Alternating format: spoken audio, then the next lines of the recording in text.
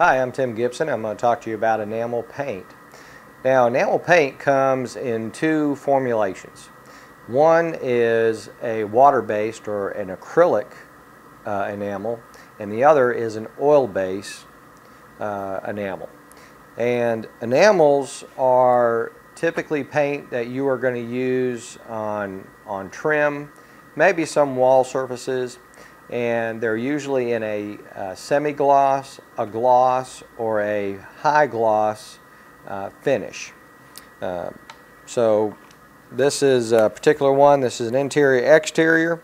It is 100% acrylic latex, and it is a high gloss enamel.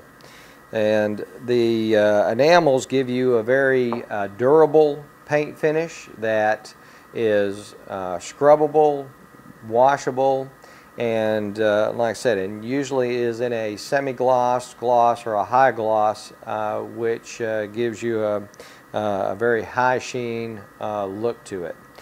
Most of the formulations today in your acrylics are actually as good or nearly as good as some of your old oil-based enamels. So you'll find a lot more in homes today that the trim being painted with an acrylic-based or a water-based enamel, just because the formulations are so much better and so much more durable. You know, and the cleanup is a lot better. There's not as many what we call VOCs or fumes with the acrylic based paints. I'm Tim Gipson, and that's some information on enamel based paints.